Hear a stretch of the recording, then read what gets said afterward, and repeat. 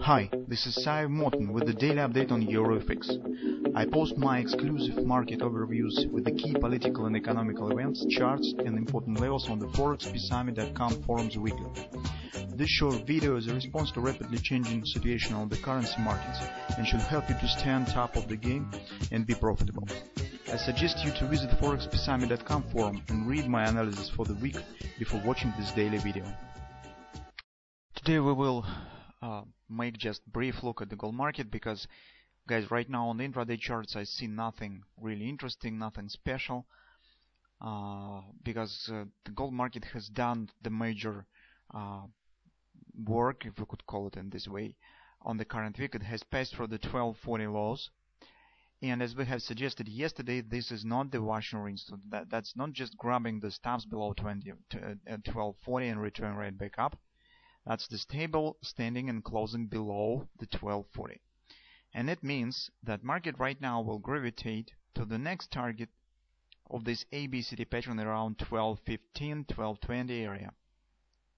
Hardly market will reach it today, but probably as a reaction on FOMC statement or something, or some other event will appear. But since market has passed through the 100% extension and stands right now between the targets, the 100% and 1618, and as it has passed below the 100%, and also it shows no signs of the possible wash and rinse return right back up, the only direction, the only destination that market has right now is the 1618 target at 1216 area approximately. That will be also daily oversold. So market right now not at oversold, market right now not at the support. That's why, in fact, nothing prevents market from the continue move lower. Since this was really significant week to the downside, investors today could think about taking the profit at the end of the week before weekend, because currently the situation in the world is very rich for the different events, and anything could happen with the weekend. So that's why investors prefer to control the risk and reduce the positions during the weekend when they can't adjust the position based on new information that is appearing. Well, that's why, as you can see, some sort of the consolidation, but that is not the wash and rinse of these lows, and I suspect that the common week market will return right back down to the 1216 on the next week.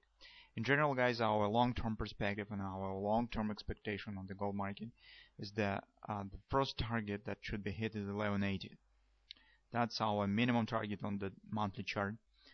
The ultimate target stands approximately around 1000, slightly higher 1000, and don't remember currently, but definitely below the 11 even 100, maybe 21, 150, 50 maybe. Well, that's the ultimate target. In fact, it's based on the huge butterfly pattern that now is forming on the monthly chart. And also the stamp grabber is still valid on the monthly chart. It suggests further downward action today. In the today daily update, I have posted the analysis of the just the comments from the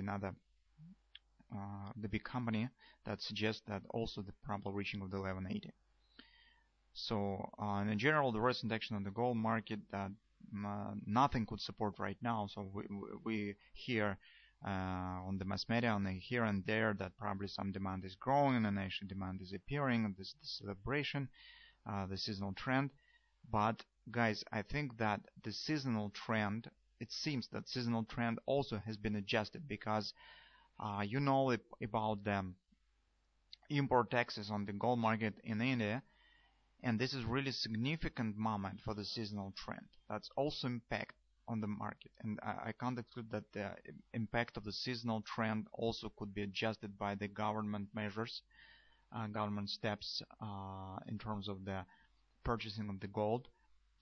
And as you can see, the effect of the seasonal trend was diminished, and currently we do not see any impact of the seasonal trend by far on the gold market. Maybe it a bit breaks and stops the downward action on the gold market. It's not, the downward action is not so tremendous as it could be, but in general, the SSPDR fund reports on the contraction of the storages, as the CFTC data shows on the contraction of the net long position on the gold market. Well, guys, I think that the impact of the seasonal demand right now was diminished, and currently I do not see any signs that point on the possible changing of the sentiment of the gold market right now, or the factors that could hint on the invalidation of our long-term analysis. Currently, I do not see these issues. That's why currently we will stand probably on the same thoughts, on the same analysis that we have prepared, and should be ready for the further downward action on the gold market.